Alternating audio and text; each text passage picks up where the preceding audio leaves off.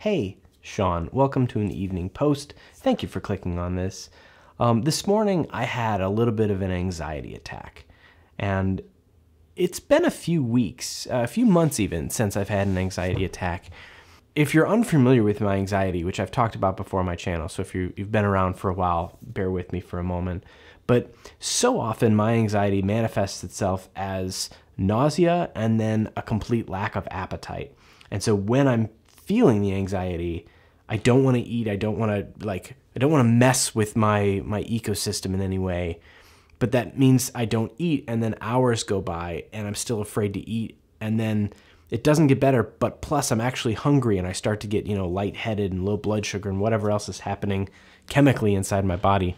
That's what my anxiety feels like, and it's a dark spiral, and it's really difficult to get out of sometimes, which is why so often what triggers my anxiety is not a particular experience. Like I used to think it was travel or new situations or starting a new job or whatever I thought it was. So often what became my anxiety was worrying about my anxiety, where it wouldn't be some element of a trip that would make me anxious. It would be like before the trip and in the beginning of the trip, thinking to myself, like, what if I get anxious? What if I can't eat on this trip? What if I get really sick? What if on day 2 I'm so weak that I can't get out of bed? What if on day 5 I need to go to the hospital? And it's that just spins in my head. And that's a difficult thing to control, because so often there's so many uncertain things going on, and especially right now with the pandemic. And that's what I wanted to talk about. There's so much uncertainty right now, and there's so much fear and unknown, and then conflicting, not data, the data's consistent, but conflicting perspectives on what we should do. And so often my least favorite perspectives are the ones that selfishly put other people at risk, and I get frustrated. And when I go out in public, I have this anxiety of like, I hope no one has one of these, TikTok episodes where somebody's going to freak out on me in public and yell at me without a mask on while I'm holding my son or something like that. And I know I'm not alone in this. So without going into any more details, if you want to know more details, for some reason on my podcast, if you want to go find that, the Colonel Sean podcast, I've just recorded the audio live as I've had panic attacks on a couple different occasions. And that's not all my podcast is, but that's what's relevant here. What I wanted to say was there's a lot of people who experience anxiety. And if you're not somebody who does, I want to say first, you're lucky. Congratulations. There's a lot of people who are jealous.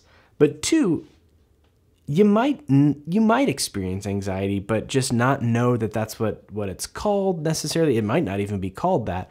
But by talking about it, there's things that we all feel, there's pressures that we have, and there's symptoms that we feel, and that chemically affect our body and therefore our performance and our friendships and our life.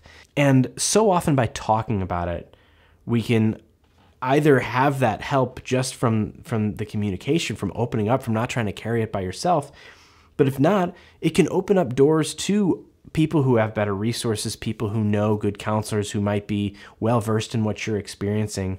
I was so nervous to talk about my anxiety at first. And I remember I first publicly posted something on Facebook when I was on Facebook back in 2013, I think. I had just bought my first house, and I posted like, hey, I have anxiety and I can't eat. And if we're ever out and I'm not eating, that's why. And asking me if I'm okay doesn't help. And I got so much support from that. I was shocked at how many people who I was close friends with, who never knew that I felt that way, how many people responded like, oh my gosh, I have the same thing, or, I overeat when it happens, or I do this, or, so many people struggle with this anxiety, and we were all carrying it alone, which only makes it worse. And so I end this video with 2 things for you. If you're someone who experiences anxiety, talk to somebody about it. Or if you think you might be experiencing anxiety, talk to somebody about it. Pick somebody you trust. Put it out there. There's support groups online. There's a lot of safe spaces you can go to talk to about it if you're worried that your friends will judge you. In my experience, no one has ever judged me in spite of me fearing it. No one has ever been rude to me or made fun of me for being weak like I had always feared they would. It's always been a good experience. So talk to somebody if you're ready. But 2, if you're not somebody who experiences that, and even if you are, give people in general a little bit of leeway. you never know what somebody's struggling with. And this morning I had a smile on my face, but I was feeling grim. And I know that if I was out somewhere in public, it wouldn't take much to really ruin my day and make me miserable. And anyone else could be in that same situation. So take a breath and understand that people could be struggling with stuff that you can't see. Even if it looks like they've got their whole lives put together, there could be stuff under the surface that is causing real problems. So don't behave in a way that could potentially make someone's life more uncomfortable than it might already be. That's all I got. Thanks for spending a couple minutes with me tonight. Tomorrow's episode is going to be happier, I promise. That's all I got. See you later. Bye.